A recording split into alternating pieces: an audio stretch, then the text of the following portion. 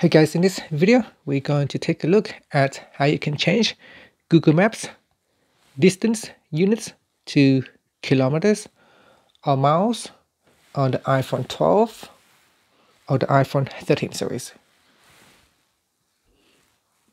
Now first, swipe up to go back to the home screen, and on the home screen, open up the Google Maps app. In here, you want to tap on the profile icon. Then in the profile icon, tap on Settings. In Settings, go to the Using Maps section and tap on Distance Units. In here, you can select Automatic, Kilometers or Miles. So if you prefer to use kilometers, you can select kilometers and then tap on the back key to go back. And that's it. That is how you can change the distance units for Google Maps to miles or kilometers on the iPhone 12 series or the iPhone 13 series.